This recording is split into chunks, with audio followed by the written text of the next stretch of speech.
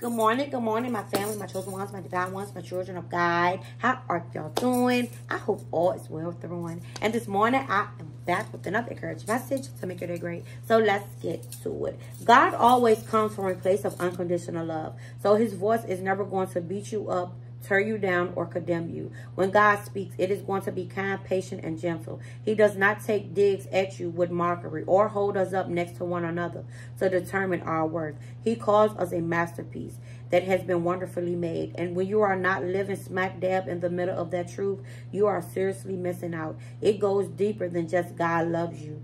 It's that God knows your every mistake, your every flaw, and your every weakness, and it does not affect his love for you. In fact, he showed his love for you when you were still sinning. He did not tell you that if you read your Bible enough, if you prayed enough, if you look a certain way, or if you never gave into temptation, that then he will love you. His love for you is a given, and that is the root of his tone of voice always. God's voice leads you towards the fruit of the Spirit. Amen, family. I hope y'all received this encouraging message. Make sure you like, comment, and subscribe to all of my videos. And just know, God loves you, and so do I. God bless.